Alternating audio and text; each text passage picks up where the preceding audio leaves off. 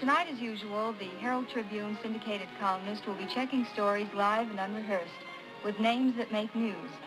We'll talk with veteran band leader Ted Lewis, Egyptian dancer Nejla Ace, the unidentified author of a shocking book titled I Was a Dope Addict, and to get right into action immediately with the most controversial entertainer of the year, well, you'll hear who. Hi, I have Elvis Presley on the phone. Hello? Hello? Hello, Elvis. Just one moment. Hello, Elvis. Hello? Did you have fun tonight on the Steve Allen Show? Yes, sir, I really did. I really enjoyed it. First time you ever worked in tux or tails? It's the first time I ever had one on, period. You mean you've got, as they say, 4 Cadillacs, but no tuxedos? No tuxedo. I usually drive the Cadillacs in blue jeans. That's very interesting, particularly when a cop stops you and wants to know if you own the car, huh? That's right. You have to show them all your ownership papers and everything. You know, less than 2 years ago, you were earning $14 a week as a movie usher, and then $35 a week for driving a truck in Memphis. Today, you're the most controversial name in show business. Has this sudden notoriety affected your sleep, your appetite, or the size of your head? Not the size of my head. It's affected my sleep. How much sleep do you get? Well, I average about 4 or 5 hours a night, I guess. Is that enough? No, it's really not, but I'm used to it, and I can't sleep any longer. What do you keep in mind mostly? I mean, some of the songs you're going to do, or some of your plans, or what? What goes through your mind? Well, everything has happened to me so fast in the last year and a half till I'm all mixed up, you know. I mean, I can't keep up with everything that's happening. And well, I think that you've got very good company in Colonel Tom Parker. His feet are on the ground, and I think he's doing a wonderful job of keeping things rolling nicely. You know, I want to give you an opportunity here to go over a lot of the rumors that have been printed about you, including a few that I printed myself, because some of these things can be checked and some can't, and I think that we ought to sort of fix up the record. Now, your style of gyrating while you sing has been bitterly criticized, even by usually mild and gentle TV critics like Ben Gross. Now, do you bear any animosity towards these critics? Well, not really. Those people have a job to do, and they do it. Now, do you think you've learned anything from the criticism leveled at you? No, I haven't. You haven't, huh? Because I don't feel that I'm doing anything wrong. Do you read the stuff? Do I read? You mean the reviews? Not if I can help it. Do you keep a scrapbook at all? Only of the good stuff. Only on the good stuff. That's smart. Tell me, what kind of a teenager were you? Did you consider yourself well-behaved? Yes. Well, I was raised, you know, yeah, in a pretty decent home and everything. My folks always made me behave whether I wanted to or not. Well, how do they feel about your success and the things that some of the critics have said about you, both good and bad? Well, I guess they're just like myself. They're very thankful for it. I mean, we always led a kind of a common life. We never had any luxuries, but we were never real hungry, you know. Mm-hmm. And I guess they're just, you know, they're real proud, just like I am.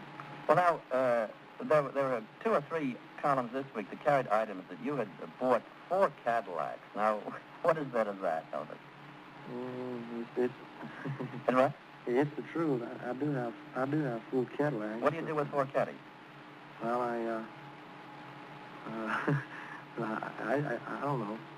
I haven't got any use for 4. I just, you know, maybe someday I'll go broke and I can sell a couple of them. Well, some people collect stamps and government bonds. I guess Cadillacs are probably in the same category. I understand you gave one of them to your folks. Is that right? Well, anything that's mine is theirs. I mean, all 4 of them is theirs. I'm planning for 7. I mean, I want 7. You know. You want 7, huh? Yes. Well, you know what's going to happen. You'll wind up outdoing Carey. It'll be the Presley Car Renting Corporation. Yeah, I was thinking about the Presley used car lot, you know. Uh-huh. Yeah, I understand that you bought a home for your folks, and even though your father is only 39, you've insisted that he retire. Is that true? Yes. Well, he's more help.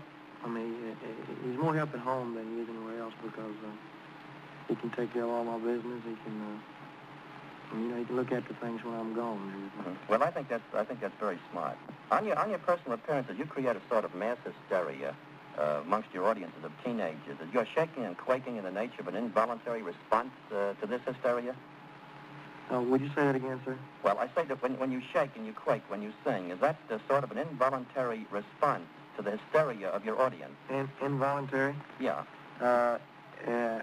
Well, I'm aware of everything I do at all times, but it's just the way I feel.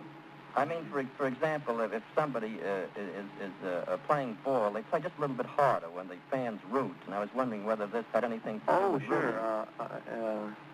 Well, I guess any artist, if the audience acts like they're enjoying it, if they act like they're with you, well, it makes you put more into it, you know. Mm-hmm. Do you think that your rocking and rolling has had an evil influence on teenagers, or you think it gives them an outlet? I don't see that any type of a music would have any bad influence on people when it's only a music. I mean, I can't figure it out. I mean, in a lot of the papers, they say rock and roll is a big influence on juvenile delinquency. I don't think that it is. Juvenile delinquency is something that's, it's just, I don't know how to explain it, but I don't see how music would have anything to do with it at all.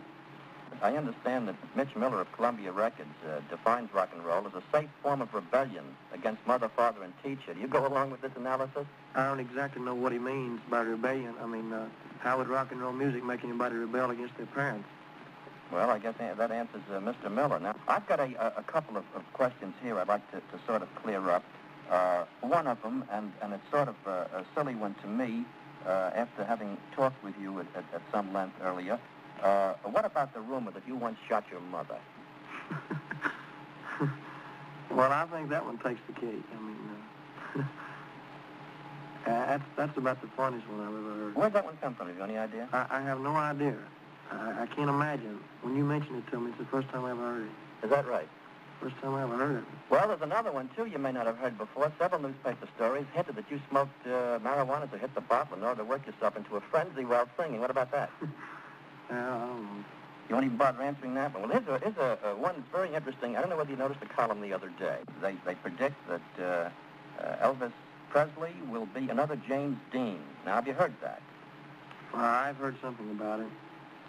But I would never compare myself in any way to James Dean because James Dean was a genius in acting. Mm-hmm. Although I'll say that I sure would like to. I mean, I guess there's a lot of actors in Hollywood that would like to have had the ability that James Dean had. Mm-hmm. Mm-hmm. But I would never compare myself with James Dean in any way. Now, if you had your choice, would you prefer to be an actor than to be a singing entertainer? If I were a good actor, of course I'm not a good singer, but if I were a good actor, I think that I would like it a little better. Although, if I ever break into the acting completely, I'll still continue my singing. I'll still continue making records. Mm-hmm. Mm-hmm. Well, that's always a very, very good sideline. Well, it was just fine talking with you, and I hope that you'll enjoy a long career, whether it's acting or anything else. And I think that all of the things said about you, while they've been extremely critical, I think they have helped to make you the kind of a big name that has made it possible for you to do the things for your folks you always wanted to. So I sort of think I'd look at it that way, Elvis. Well, sir, I tell you, you got to accept the bad along with the good. I've been getting some very, very good publicity. Mm-hmm. The press has been real wonderful to me, and then I've been getting some bad publicity, but you got to expect that. And I know that, I'm doing the best I can, and I have never turned a reporter down. I never turned a disc jockey down because they're the people that help make you in this business. Mm-hmm. And as long as I know that I'm doing the best I can, that's... No, you can't be expected to do any more. And I want to tell you, it's just been swell talking with you, and you make a lot of sense. Thank you very much. Give my best to the Colonel now. Sure will. Bye-bye.